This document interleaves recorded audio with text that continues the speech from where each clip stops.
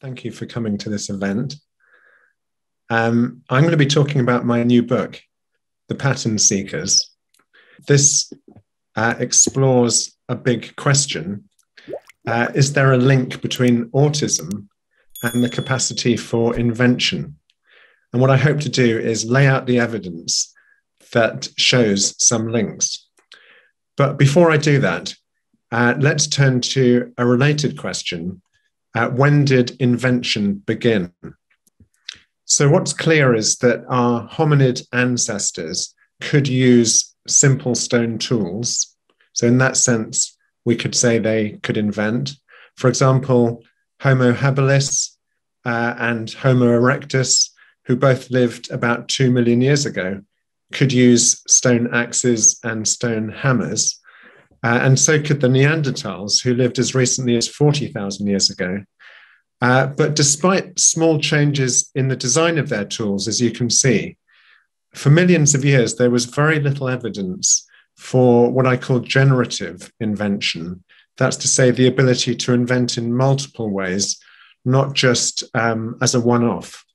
And if we look at non-human species alive today, a lot of animals can use simple stone tools.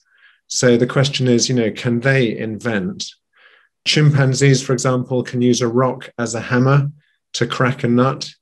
And you can see here that crows can drop a stone into water to raise the water level to be able to reach a worm. Both intelligent behavior, but I think that the behavior of other animals and indeed of our hominid ancestors can be parsimoniously explained as the result of associative learning, forming an association between two things, A and B. But this doesn't lead to or show any sign of generative invention. But then suddenly, 70,000 to 100,000 years ago, when Homo sapiens was on the scene, the rate of invention suddenly takes off, as you can see in this schematic timeline. And generative invention has been unstoppable ever since. What we see suddenly is the capacity for generative invention, not just inventing once, but generating non-stop. And I argue that this is because a cognitive revolution had occurred in the human brain. So what was this cognitive revolution? Well, I argue that there were two new circuits in the human brain. And the first of these is what I call the systemizing mechanism. So this allowed humans to look for special patterns in the world that I call if and then patterns. And these are the basis of any system, that if I take something and I do something to it, then I get a particular outcome. And the systemizing mechanism allowed us to analyze the world, to find such patterns, and then to confirm if they hold true. And to do this, we repeat our observations over and over again. And once they're confirmed, we can then vary the pattern by experimenting either with the if or the and. And I'll show you some examples of this in a second. But when we produce a new if and then pattern, that's what I'm calling an invention. And I borrow this terminology from the 19th century logician, George Boole, who you can see in this cartoon illustration, who analyzed the structure of human thought. So we can infer the existence of the systemizing mechanism in the modern human brain because 75,000 years ago, we see the first jewelry. And if we try and imagine what was going on in the mind of the inventor of this complex tool, he or she might have thought, if I make a hole in each shell and thread a string through each hole, then the shells will form a necklace. So if and then reasoning as long ago as 75,000 years ago. And 71,000 years ago, we see the first bow and arrow. Again, the same if and then algorithm is evident that if I attach an arrow to a stretchy fiber and release the tension in the fiber, then the arrow will fly.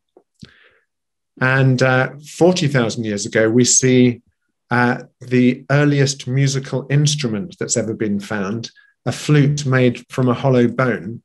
Again, imagine the reasoning in the ancestor who made this, that if I blow down the hollow bone and cover one hole, then I make a specific sound. But if I blow down the hollow bone and cover two holes, then I make a different sound. So our ancestor had invented a complex tool, a musical instrument, and a system of sounds that we call music. And invention didn't stop there, obviously. 40,000 years ago, we see cave paintings. 25,000 years ago, we see these remarkable sculptures. By 12,000 years ago, we see the invention of agriculture. And again, think about this if and then reasoning, that if I take a tomato seed and plant it in moist soil, then I get a tomato plant. And of course, the invention of agriculture transformed our diet, our health, and our lifestyles. And of course, fast forward to 2021, we are still inventing unstoppably today. A recent example is the invention of the vaccine.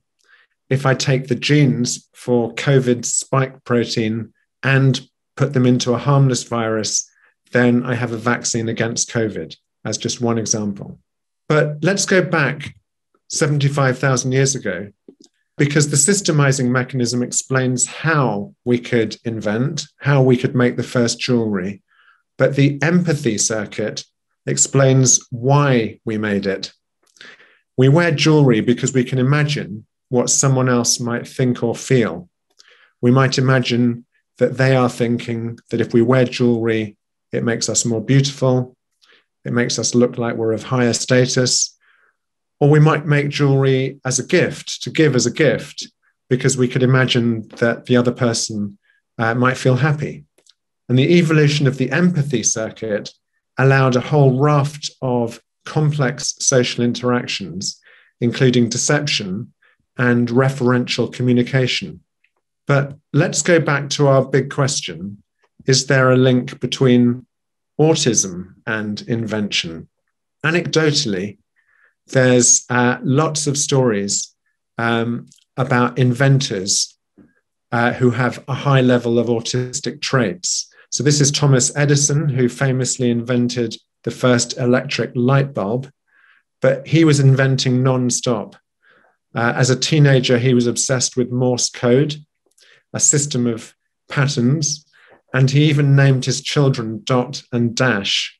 And his wife moved a mattress into his workshop so that he could carry on inventing and experimenting day and night.